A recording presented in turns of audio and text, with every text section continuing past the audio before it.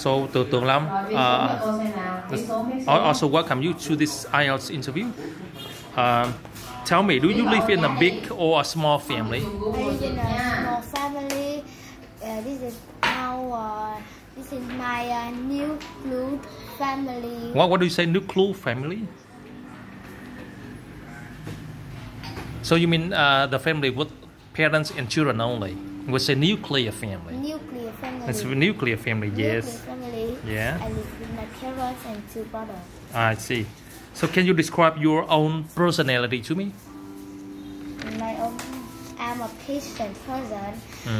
I normally work hard and wait until I have what I want. I see. Patient person. Patient person. I see. Are you hot-tempered? Yes. Hot-tempered. Hot temper too.